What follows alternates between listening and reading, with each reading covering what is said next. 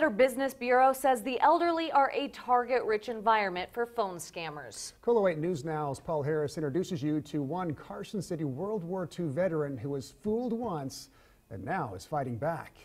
And they really scared the dickens out of me, you know, because they said your computer's going to crash, the hard drive's going to crash, and you need it fixing.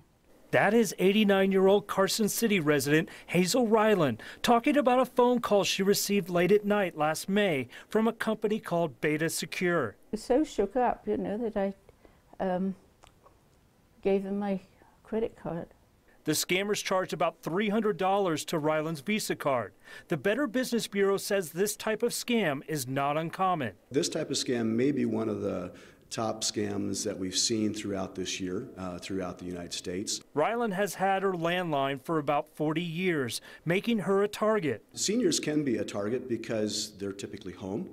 They typically have a landline, so that number is readily available, and they typically will answer the phone. Ryland was with an artillery regiment in the British Army stationed near London during World War II, before moving to Carson City more than 40 years ago.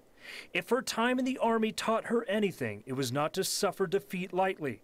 She decided to fight back, contacting Visa, who reversed the charges and reported Beta Secure to the Nevada Attorney General's office. Ryland still receives phone calls from scammers, 2 in the past few weeks. It's not a bad thing to hang up on somebody if you haven't asked for that call. But before Ryland hangs up, she has a blunt message for scammers. And I told them to f*** off.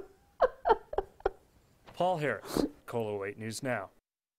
The Better Business Bureau keeps a current list of scams. For more information on that list, visit kolotv.com and click on the orange Hot Topics icon.